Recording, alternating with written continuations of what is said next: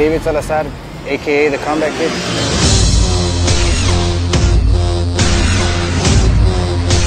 Fight with Menguito, man. Kind of funny, believe it or not. You know, I was supposed to be the guy that be the stepping stone for him, be the guy that he knocks out. I was supposed to be, you know, a quick fight for this guy, and as everybody saw that night, that he got totally what he did not expect from me. I took him against the fence, beat him down a little bit. I proved to otherwise, no matter what help he got, he couldn't stop me on my ground.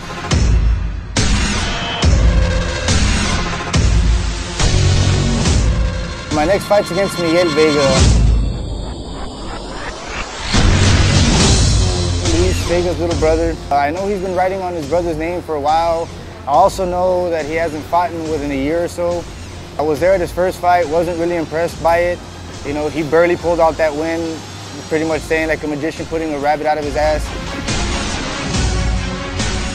My other fights, previous fights before these, for most of my fights were as short notice. I took him on a 4-day notice, week notice, never said no to a fight. Of course, I wasn't gonna say no against Vega, knowing, you know, his background and whose brother he is. I know if I beat him, and when I do beat him, everybody's gonna start respecting me. And that's what I'm here to do. I'm here to gain respect and, you know, letting them know that I'm not no fluke and I ain't nobody's stepping stone in Vega. I'm gonna pound your face in when we go to the ground, and I do plan to beat you, man. And when I do beat you, you're gonna turn to your brother and hug him and tell him I'm sorry.